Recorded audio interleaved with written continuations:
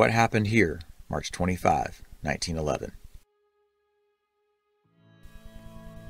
In New York City, across Washington Square Park, stands the Brown Building at 23 Washington Place in the heart of New York University.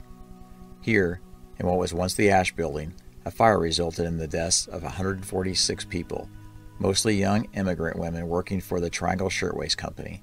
At the time, it was the deadliest workplace disaster in the United States and the spark that ignited the government to improve worker rights and building safety.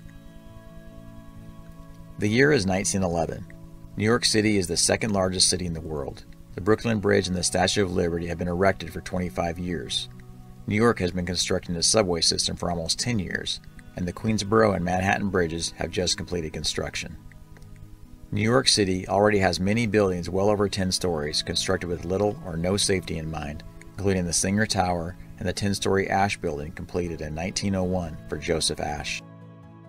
It was thought to be fireproof because of its iron and steel frame and terracotta fireproofing. He chose not to have a sprinkler system and opted for the city regulation of having a full water bucket accessible in case of fire. The owners of the Triangle Shirtwaist Factory rented the top 3 floors after having had their factories burned twice already, possibly for insurance fraud. Several years leading up to the fire, unions, such as the International Ladies Garment Workers Union, held demonstrations in the streets protesting for equal rights, not only to allow for voting, but a shorter workday, fair and equal pay, and improved working conditions. They were powerful enough to organize a 20,000-person march, but work condition improvement was slow or non-existent as city government and police officers were being bribed by factory owners, such as the Triangle Shirtwaist owners Max Blank and Isaac Harris, to do nothing as paid strikebreakers beat the women protesters. That all changed on the afternoon of March 25, 1911, at 23 Washington Place in New York City. Over 600 people were in the Asch Building at the time. The 8th through 10th floors packed elbow to elbow with mostly young women in cloth-covered cutting tables and tissue paper templates hanging overhead when someone on the 8th floor tossed a cigarette into a bin of cloth scraps under a table. Slowly, the women took notice of the smoke. There were no required water buckets, but the manager took a fire hose from the wall and approached the growing fire, only to find the hose was rotten and the valve rusted shut. Women left their workstations for the stairwells and the elevator. As they began to choke on the smoke, they found the stair doors locked. They managed to break through the door and notify the 10th floor. Attempts were made to notify the 9th floor, but within 5 minutes the flames had cut off all communication. As the elevator stopped at the 8th floor and filled with a dozen women choking on the smoke, 9th floor workers found their way to the stairwell door, only to find it locked from the outside as well.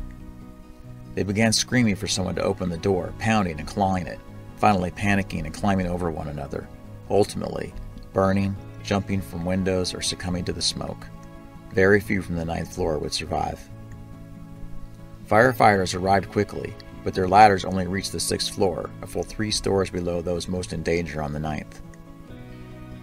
As the temperatures rose and the smoke thickened, the elevator would make a return trip. 12 more girls from the 8th floor squeezed inside for the 80-foot vertical drop.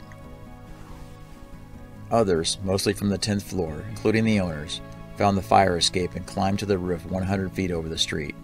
From there, they used ladders left by painters to escape to an adjoining building. However, that route didn't last long, as the heat from the flames softened the metal, twisting and stretching from the people's weight, and finally crumbling. 24 people dropped to their deaths.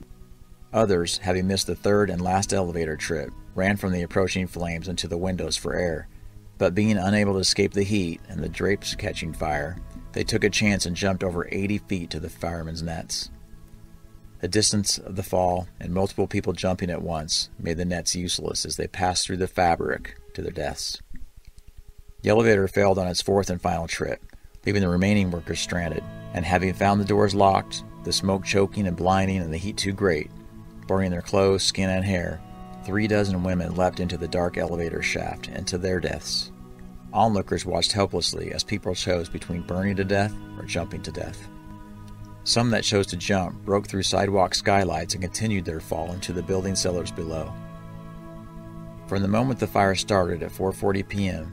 to the last death, and the fire being under control, only 18 minutes had passed. After bodies were gathered and identified by families, large processions filled the streets. Newspapers around the nation printed witness testimonies of useless fire escapes collapsing and locked doors trapping workers inside. Soon, union members found the support for workplace safety they had been demanding as tens of thousands joined them in protest demanding more workplace safety rules and better enforcement of the current rules. And finally, workplace safety became a priority of not only New York City, but the nation as well. Another demand was for the arrest of those accountable for the Triangle Shirtwaist factory deaths. Several arrests were made, including Triangle Shirtwaist owners Max Blank and Isaac Harris, as it was learned without a sprinkler system they should have had full buckets of water nearby, and that the doors were locked to prevent the women from stealing scraps of fabric. They were the only persons ever charged with a crime, but later acquitted by a jury of first and second degree manslaughter, as it could not be proven to the jury who locked the doors. However, several families won a civil suit against Blank and Harris. They were ordered to pay victims' families $11,000. That's about $330,000 in today's dollars, or almost $2,300 per victim. In total, 146 people died. Of those, 123 were women and young girls. 58 people jumped to their deaths on the sidewalks below, and 36 were found stacked in the elevator shaft. The remaining died of smoke or the fire itself. The average age of the victims was 21, with the youngest being 15 years old. The Asch Building is now called the Brown Building and still stands at 23 Washington Place, New York, New York, over 100 years after the tragic Triangle Shirtwaist Factory fire on March 25, 1911. If you would like to see more What Happened Here videos, please support the channel by liking and sharing the video and subscribing to the channel. Thank you. Credits and links to more information, including the list of victims, are in the description.